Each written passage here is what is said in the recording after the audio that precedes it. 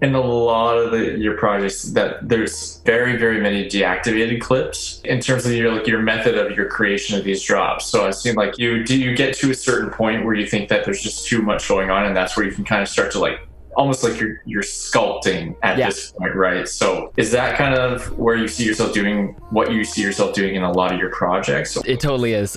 Thanks for bringing that up, because I didn't even think about that as far as like the compositional process. I mentioned this in, I think, Arise in the DAW and the Only in a Dream in the DAW episodes, where how I arrange things is I'll start with like the first bar and then repeat that, tweak, and then take that whole section and then repeat that and then tweak that. And then usually the turnarounds is where there's going to be some kind of change up instrumentation wise. It's sort of similar here. This stuff here is muted because I pretty much copied and pasted this entire section over to this drop to try to get a start on it. And then I just started getting really subtractive, resampled the neuro bass sound, and then started cutting that up. For instance, like this, I decided to take out stuff, to take out this clip here because I wanted this stuff to ring through. I didn't want just a constant legato sub going through. I wanted to really break it up more. And I do that a little bit more in this section here, which we'll get to. My process is like, I'll create like a 4-bar line, and then I'll hear different variations of change ups within there. And so what I'll do is before I take anything out, I'll start adding layers and stuff to it. And then I can take this out because these new additions take the torch. It's kind of like doing a lot of unmasking. Yeah, like, exactly. Of certain instruments. I find it interesting just because like usually in a producer mindset, like you start hearing something for too long, you're like, oh, it doesn't sound as good anymore.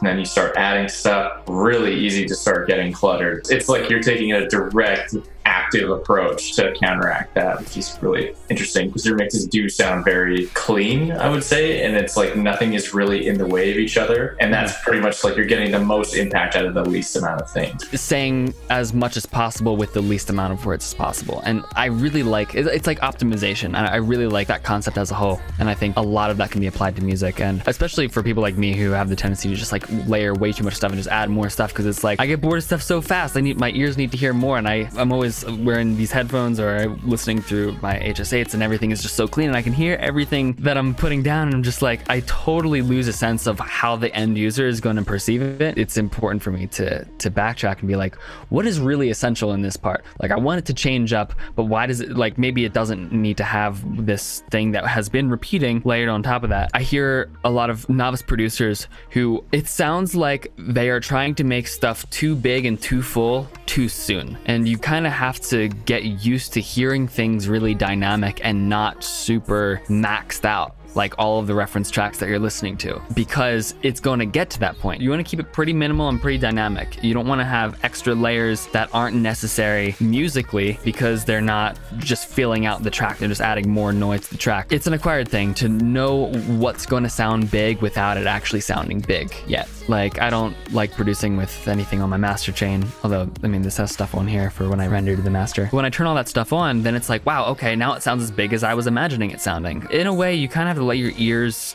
lower their tolerance of what sounds big. You can carve out the space for the right sounds, and then at the very end, then you can really crank it. And then it's like, wow, it's so big and it's so clear at the same time.